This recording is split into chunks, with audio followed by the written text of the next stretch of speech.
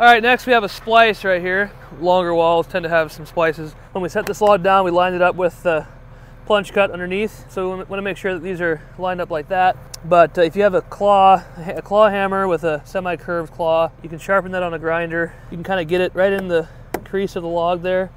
You use it to pry logs. For splices, we'll do kind of the same thing as corners. We'll come in as flat as possible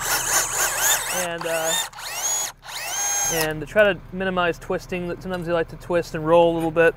So you can see this log roll a little bit this way. So what I could do is I could go and loosen this a little bit, put one in from this side. That will actually hold it in place. So it's a little bit offset there, it's very minimal. And you can see here you'll have a nice, this should line up pretty well. We'll have peeled it down like this in pre-assembly to have a nice smooth transition.